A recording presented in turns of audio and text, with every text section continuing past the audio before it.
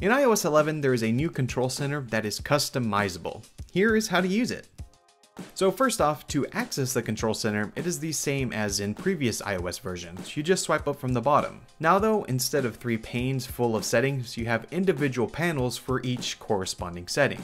At the top, you have the main settings for options like connectivity and audio playback, but at the bottom, you have more specific options for different features and settings. Also, if you 3D touch or long hold on a panel, it will open up to show even more options.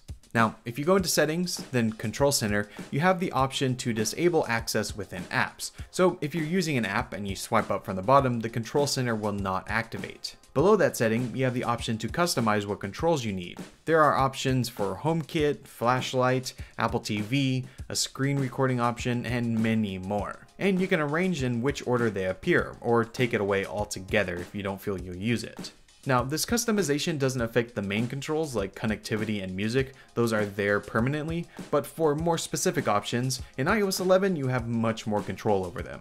On the iPad, the control center works in exactly the same way, but the interface is a bit different. When you swipe up, instead of just seeing the control center, you will see the new dock, the new app switcher, and the control center on the right. The functionality is the same as on the iPhone, but it's grouped with these other features. But that is the new control center in iOS 11. For more how-tos on this new software release, be sure to visit MacRumors.com.